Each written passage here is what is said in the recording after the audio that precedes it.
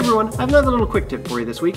Whenever I'm working in the trunk of my Model S, you probably noticed that I have this large storage area down below. And I've actually had several owners ask me what I do with the load floor, which is the little cover that makes the cargo area in the back of the Model S flat.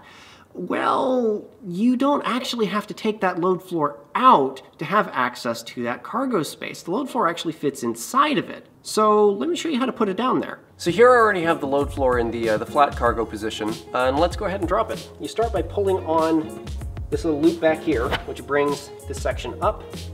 You then pull it away. This hinges, so you can fold it, slide it underneath this little support rail, over, up like that, and there you go.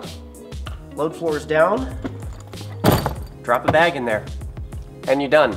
It's really simple, and it saves you from having to, well, take the load floor out and store it somewhere in your house, which is not very convenient because it isn't a small piece. Anyway, that's about it for this video. I hope that was helpful for at least some of you. If you have any questions or comments, go ahead and post them down in the comments below as usual, and don't forget to rate and subscribe. I'll see you later.